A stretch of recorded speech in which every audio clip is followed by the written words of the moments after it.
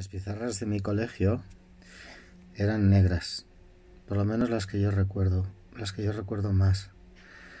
Luego fueron verdes y por último blancas, pero a mí las que se me quedaron en la cabeza fueron esas grandes pizarras negras, que había que limpiar con una balleta húmeda para que quedasen impolutas para las siguientes clases.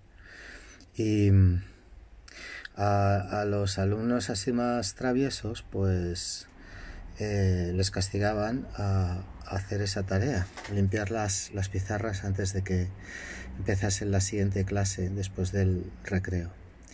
Y a mí me encantaba portarme mal para poder hacer esa tarea, y luego cuando empezaba la siguiente clase me sentaba expectante para ver cómo se iban llenando de trazos blancos con la tiza.